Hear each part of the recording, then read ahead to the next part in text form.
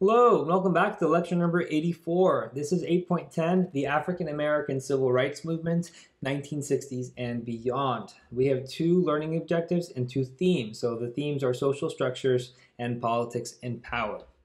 With our first learning objective, we're going to talk about how and why various groups responded to calls for the expansion of civil rights from 1960 to 1980. And we begin with Martin Luther King Jr. During and after World War II, civil rights activists and leaders, most notably Martin Luther King Jr., combated racial discrimination utilizing a variety of strategies, including legal challenges, direct action, and nonviolent protest tactics. So we've already seen Martin Luther King Jr. in the 1954 Montgomery bus boycott, being active there. And he will continue to be active in the movement, going from southern city to southern city, wherever he is called upon and needed to organize people and fight injustices and civil rights. In one of these stops in Birmingham, Alabama, he is arrested for supposedly doing a march without a proper permit. And while he is in jail in Birmingham, he writes a letter from a Birmingham jail, and it inspires action from the government. Letter from a Birmingham jail is the document in which he says that injustice anywhere is a threat to justice everywhere.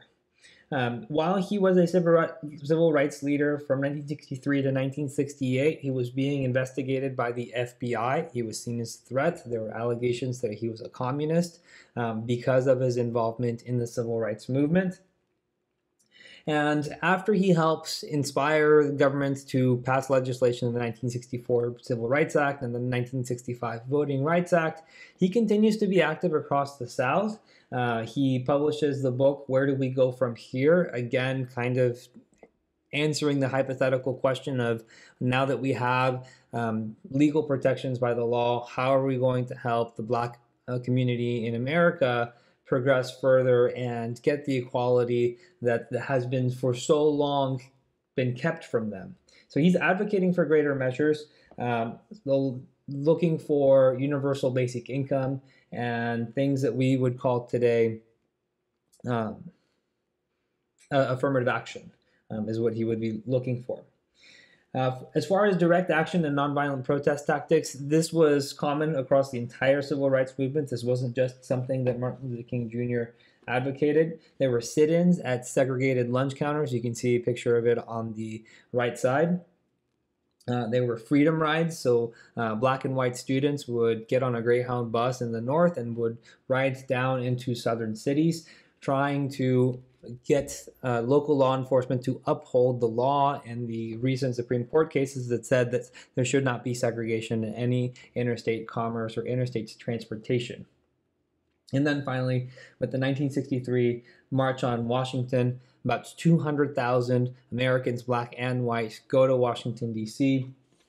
to advocate for greater access to economic opportunities for Black Americans.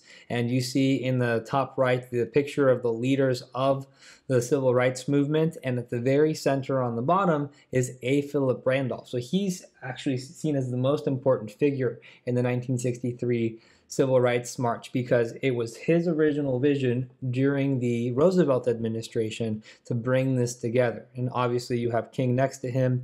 Other leaders that we talked about in the previous lecture, like Roy Wilkins, Whitney Young, John Lewis, finally makes his appearance because his group, SNCC, or the Student Nonviolence Coordinating Committee, is now very active.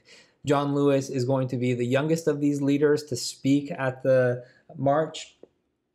And because of the nature of his group and his age, he's also going to be quite a lot more radical in asking for more radical things at a faster pace. All right, so continuing resistance slowed efforts at desegregation, sparking social and political unrest across the nation. Debates among civil rights activists over the efficacy of nonviolence increased after 1965. So after we get all of these advancements and Supreme Court cases guaranteeing desegregated education, we start putting that to the test. And in 1962, a former U.S. Air Force veteran James Meredith is trying to attend the University of Mississippi, and he is being blocked from entering and registering. So the Kennedy administration is going to send U.S. Marshals to ensure that he's able to get there and to register. In 1963, Governor George Wallace is going to block the schoolhouse door at the University of Alabama, trying to keep African American students from registering. And again, the Kennedy administration is sending in the Justice Department to ensure that the students are able to register. Eventually, Wallace also backs down. But these resistance to the civil rights movement continued and escalated into violent acts. We see the assassination of Medgar Evers, who was a civil rights activist in Mississippi, who is shot outside of his home after arriving from a late night of working at the NAACP offices. You see the rifle that took Medgar Evers' life.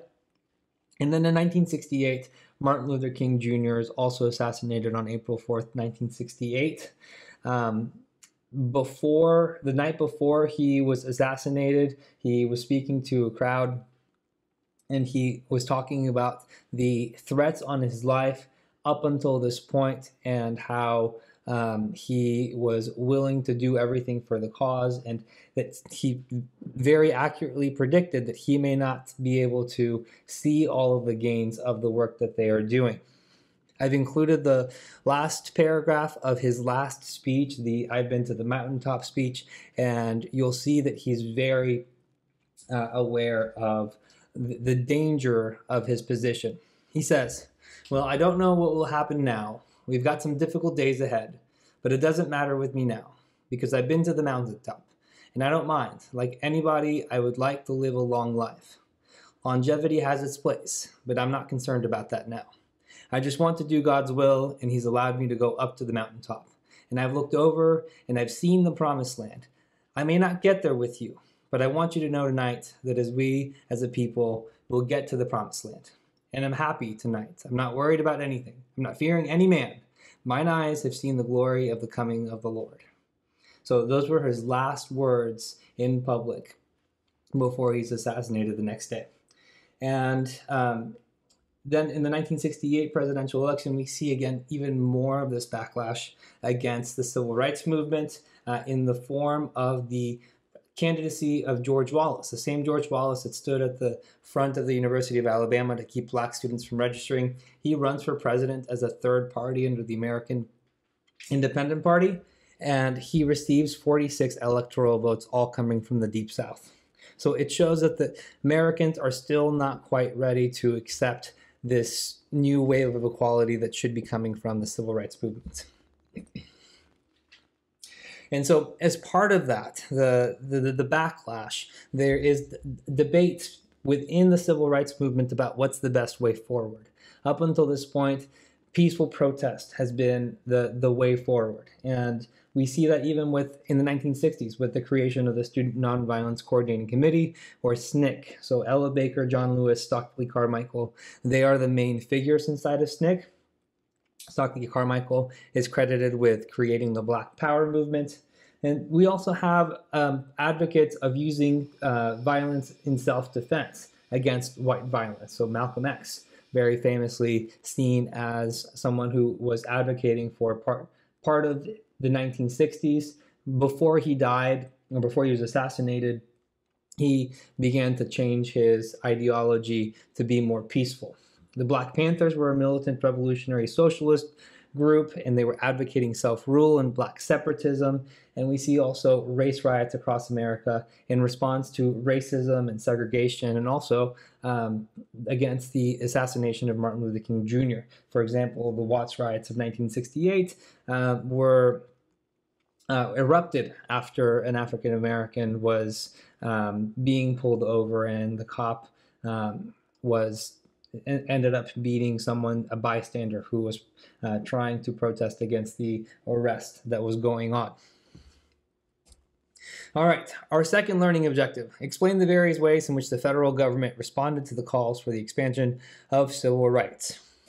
And this is the part of the Great Society that's going to deal with racial issues. The three branches of the federal government use measures including the Civil Rights Act of 1964 to promote greater racial equality.